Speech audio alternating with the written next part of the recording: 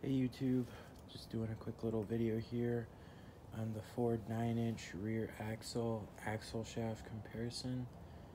On the left here we have a 28 spline stock axle shaft, and on the right we have 31 spline chromoly axle shaft.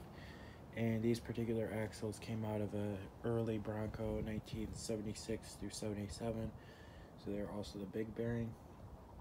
Just wanted to do a quick little video on if you're kind of on the fence between if you want to upgrade your axle shafts, I guess.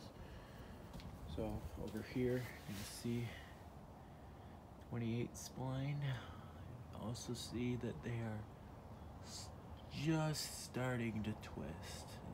They're still usable. They all fit it. They fit in the carrier and everything, but they are definitely starting to twist. And on the right, these are brand new. I've never installed them yet.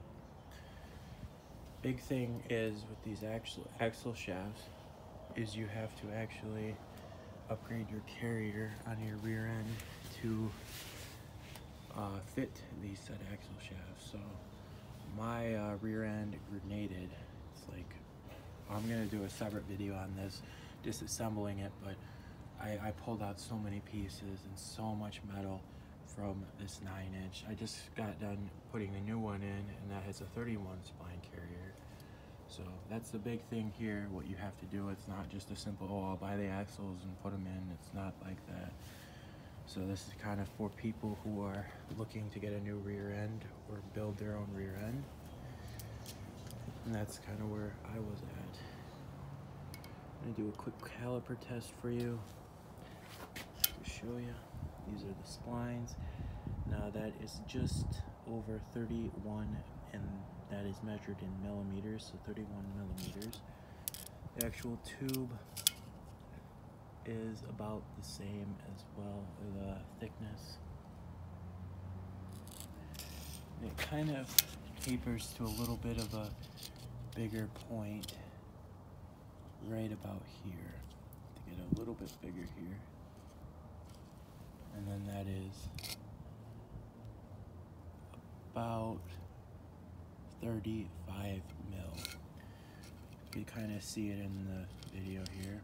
Tapers down right here for whatever reason. And this is the 31 spline chromoly.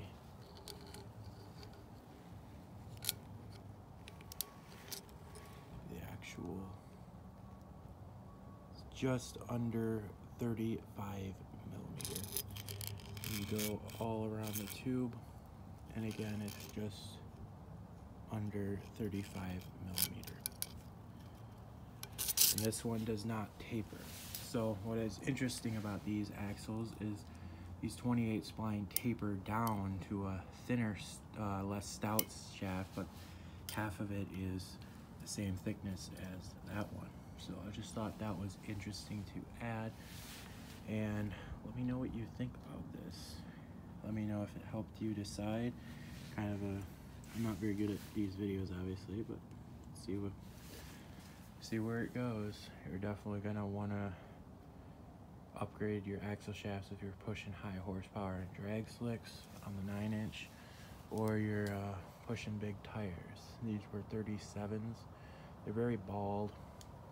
They're about a 36-inch tire now with how bald they are, and they were almost bending these splines. So just keep that in mind. These were the stock shafts from the Bronco from 1977, so that could also be a factor. But if you want to run some bigger tires, I would definitely recommend going to the 31 spline.